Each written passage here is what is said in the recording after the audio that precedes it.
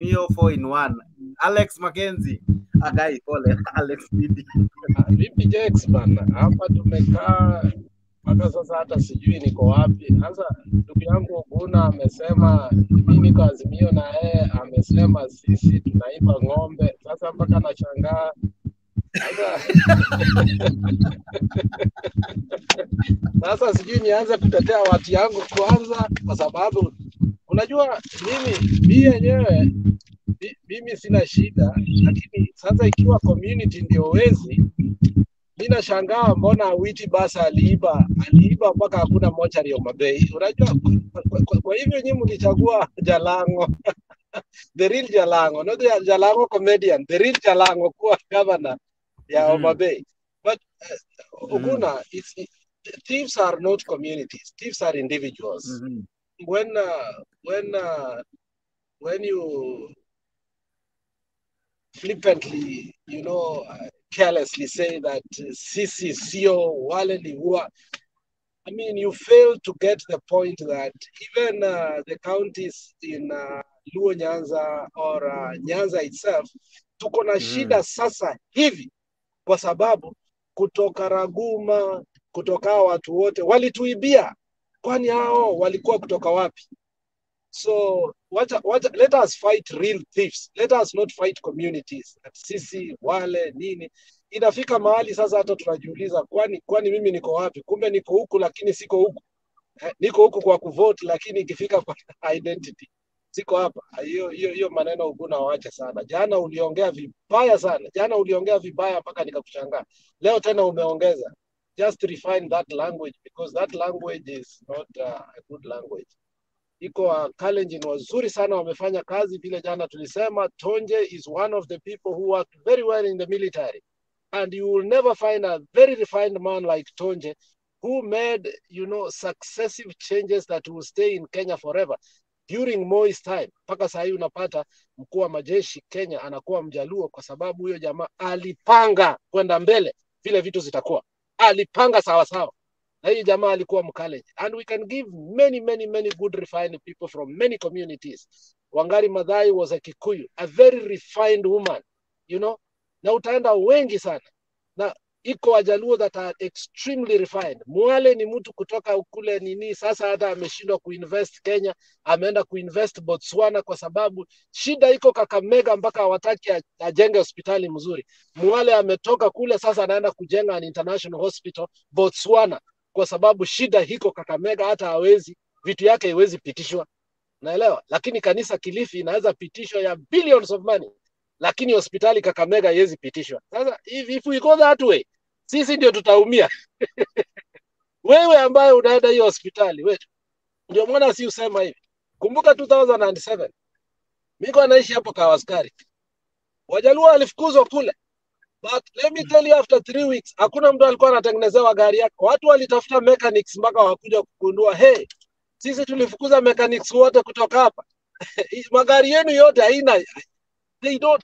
Sa unakuja unapata kuwa sometimes respect people who they are, because in the end of the day sisi wote tunapigania hii unga, na hakuna unga imeandikwa Njoroge, imeandikwa nani. Unga yote ni ya Mkenya, na hiyo unga kama ni GMO itatuua sisi wote. So ikifika sasa, hiyo ndio sasa leveling ground, sasa tunaweza ongea siasa. Lakini leo yenyewe mimi niko confused. Sijui kama tulikuwa na maandamano, sijui. And I kept on saying, sisi tulisema tunaenda revolution.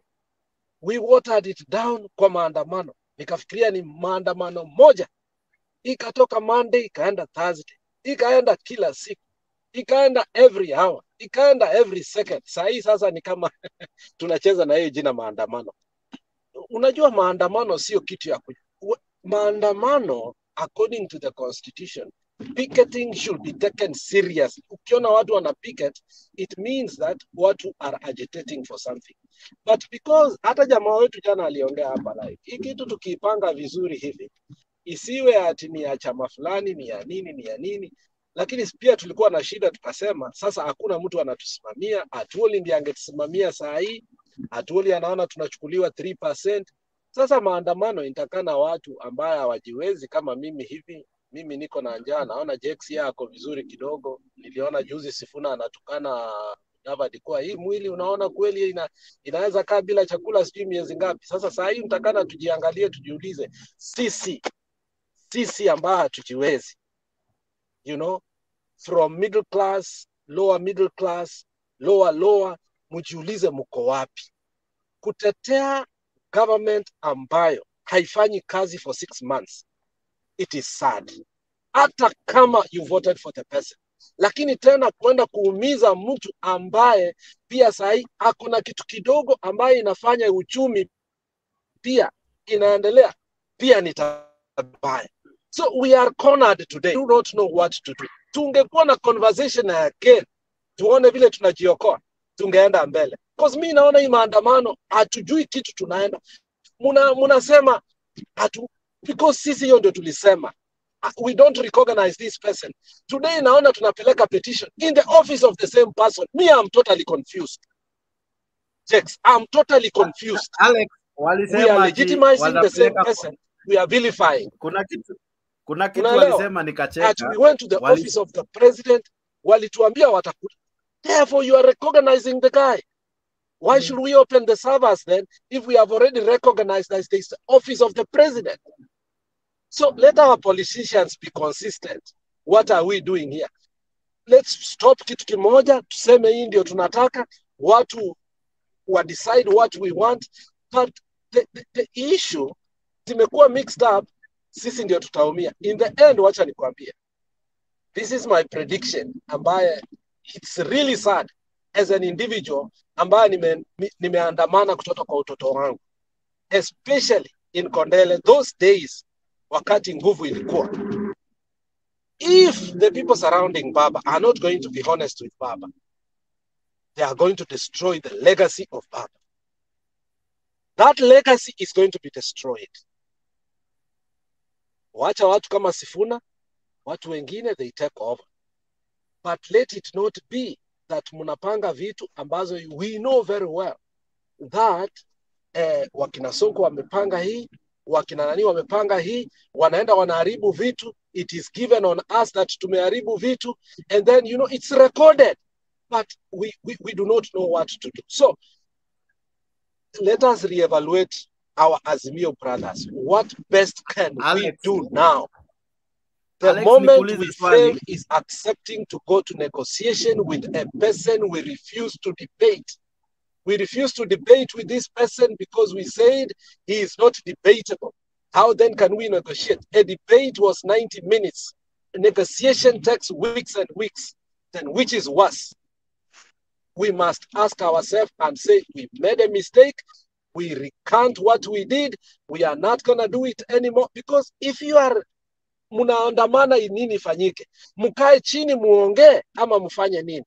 Munaandamana, tumutoe ama tufanye nini? Because hata kwa bei ya hizi vitu zote ni kama tunaenda kuongea na yeye. Na already ametupea vitu zingine ambazo saa ingine mimi nikifikiria tunaenda kuongea na yeye hivyo, nasema tu hata afadhali tu ninyamaze. Amesema you as the opposition, me as the president, through the rules, the rule of the law and through parliament.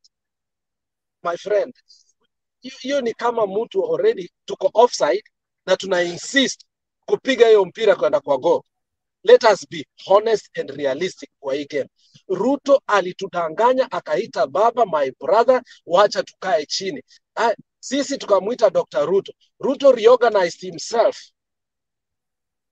And today, where we were that Monday, where we were on 20th of March, that is not where we are today. That is not where we are.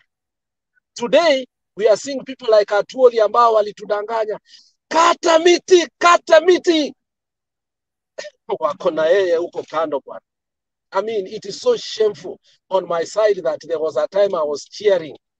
I was really cheering Atuoli. So let us reevaluate ourselves. Now we are cheering people like Wairia. We are cheering people about 2007 gave us a heck of a problem. A heck of a problem. We cannot win this battle when we have enemies within. We have so many enemies within. We must crush them totally. Kama nyoka. We finish them. Then we say, liwe liwalo, sasa wacha tuende mbele. Then we will be respected. but we cannot be having people that the next day they are not with us. Therefore, mtu ambaye anakuwa confused hapa ni mimi na wewe. Una support passionately. The next day, you are hurt passionately.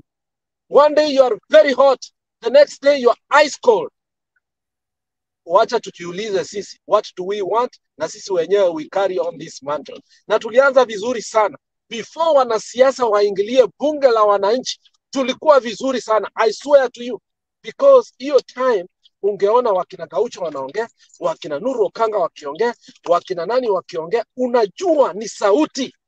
Lakini wakati walianza kupewa pesa, wakati Gaucho alianza kusema Gaucho anatudanganya kuwa Jalanga alimwambia aende Kenya kwanza apewe 50 million, alafu anakuja kwa channel fulani anaanza kutuomba 1000 apewe watu kesho yake transport waende maandamano. That is when I saw that kuna ujinga hapa, kuna ukora hapa.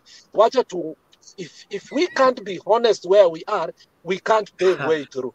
Hao wengine wanatumia uongo ukweli, na hiyo uongo yao they are persistent and consistent with this.